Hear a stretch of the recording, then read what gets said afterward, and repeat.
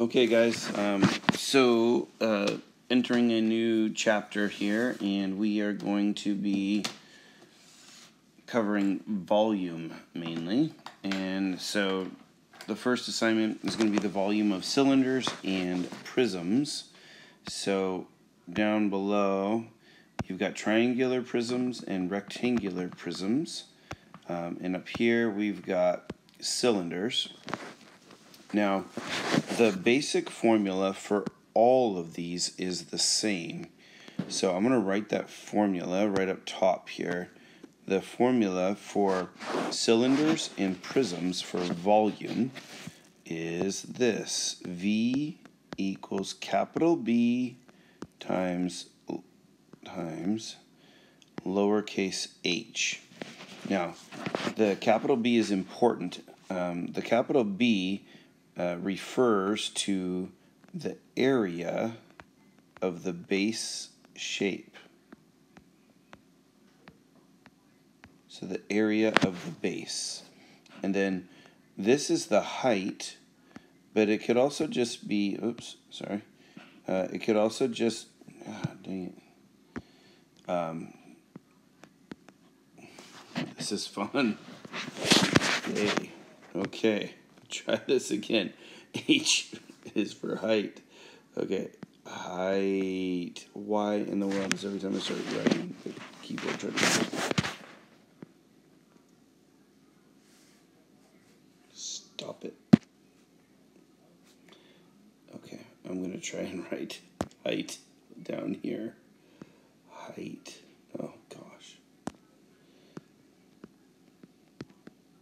I apologize for this terrible video. I think I thought I was trying to write my name in the worksheet there. So the H is for the height, but it could also just be the distance between the base shapes. For example, cylinder here has a base shape of a circle. So from here, that's one base shape, and then the other base shape is down there. So the height is 9. It's the distance between the two base shapes. So, and if you were to look at, say, a rectangular or triangular prism, so this is a triangular prism, the base shapes of a triangular prism are triangles. So, got a triangle here and a triangle here.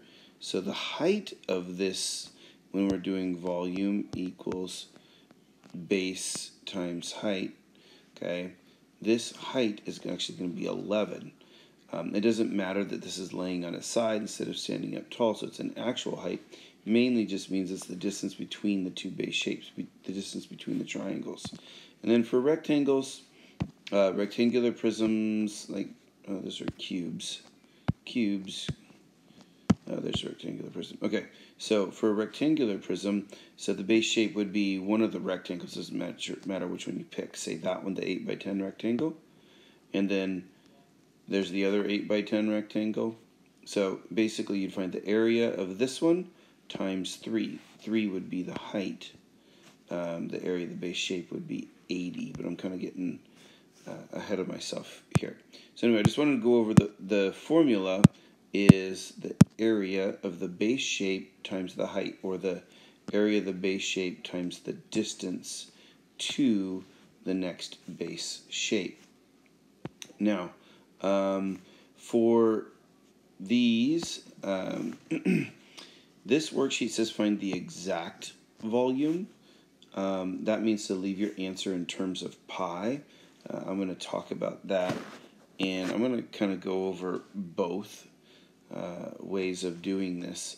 Let's see here. I think I'm going to go ahead and which one should we do? Yeah, we can just do this first one right here. So the first thing we're going to do for this volume is we're going to find the area of the circle. And hopefully you remember that the area of a circle is found by pi times the radius squared. So I'm essentially finding the area of one circle. And so if the radius of this circle is 6, radius goes from the center out, diameter goes all the way across. I'm going to take that 6, I'm going to put it right in there for the radius, and we'll figure this out. So the area of the base shape of this one is going to be pi times 6 squared, or pi times 36, and the way we would actually write that is 36 pi. So we're going to leave our answers exact. We'll write it as 36 pi. Now, if you want to do, we'll leave pi in our answer, I should say, not 36 pi. This is just the area of the circle. If you want to find an approximate answer, then you would use about 3.14 for pi. So anyway, I've done the first half of this problem, which is to find the area of the base shape, 36 pi. I'm now going to take that 36 pi and multiply it times 11. My height is 11. So the volume is going to be the area of the base shape, which is 36 pi. Then I do times 11. And again, we're going to really need our calculators for this section. So let's see here. 36 times 11, we got 396. And so the volume of this one could be written as 396 pi. And these are meters. So meters cubed. Okay, so that's how you would leave your answer exact. It says exact. Do another one where we actually, well, I guess it wouldn't even be that hard to then change this one to a decimal approximation. All you want to do is take 396 and multiply times 3.14, and you will get a giant number of, so let's change our color too so we know. Or you could say the volume is 1,243.44, and again this will be meters cubed because volume means how many cubes could fit inside.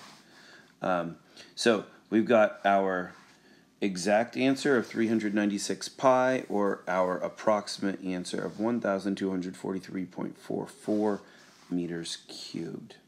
Alright, I'm going to do one more cylinder before I get to the triangular and rectangular prisms. Let's go ahead and do, we'll do this one here, number 4. The reason I want to go to number 4 is because it's got a diameter instead of a radius. You have to be really careful with that. So again, as we do the volume, the area of the base shape, the area portion of this is going to be pi r squared, or pi times the radius squared. So the radius of this one that goes from the center out to the edge is just going to be 3. So we're going to use 3 squared. So when we do this one, 3 times 3 is 9. So this comes out to 9 pi for the area of the base shape.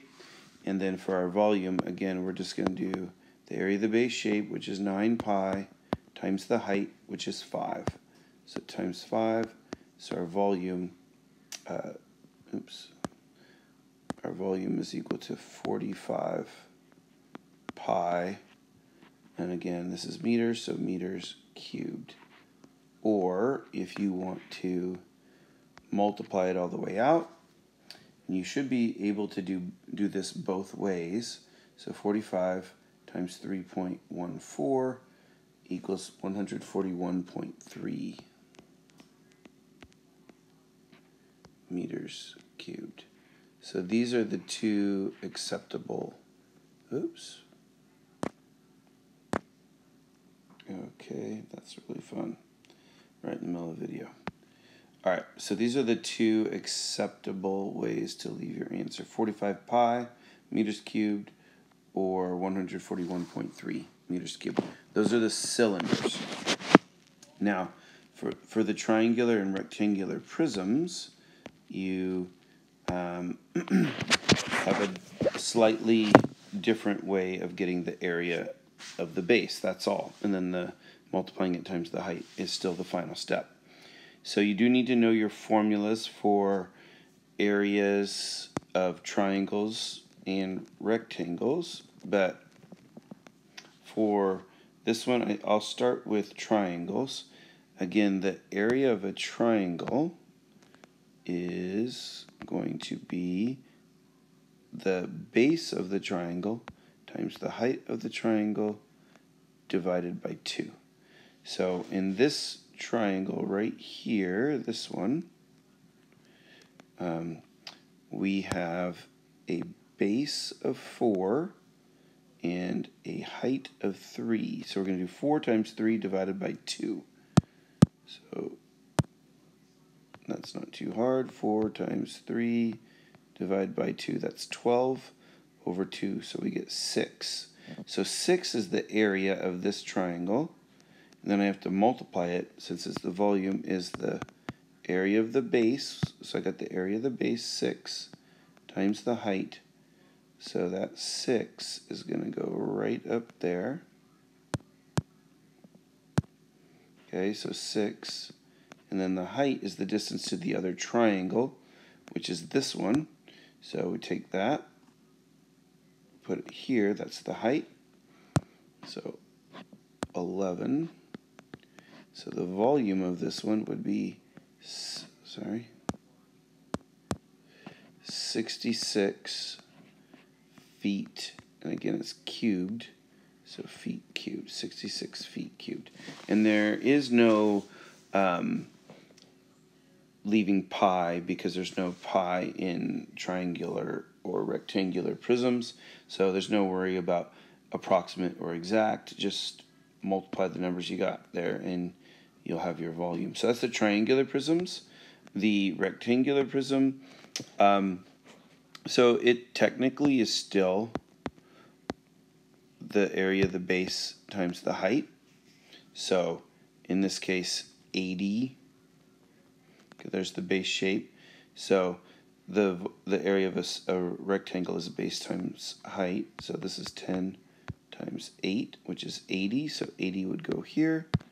And then the distance to the other rectangle, 3, that would go here. And so you'd get 240. And this is feet, so feet cubed for your answer. That's how you do the rectangular prisms. That's an okay way to kind of explain it and do it. I think it's actually better and faster if we think of it, oh boy. I do apologize for all the mess-ups on this video today, guys. So a little bit faster way to do volume of rectangular prisms is just multiply the 3 dimensions together. So essentially what happens, since you're finding the area of the rectangle and then times 3, it's just 8 times 10 times 3. So some people think of it like this: length times height times width. So this would be 10 times 3 times 8. And it doesn't even matter what order you go in, and you still get 240 feet cubed. So on 5, this cube, just do 6 times 6 times 6. On number, let's see here, 9, 5 times 5 times 5. 7, 3 times 3 times 3. So that's kind of all there is to it with those. All right, thanks, guys.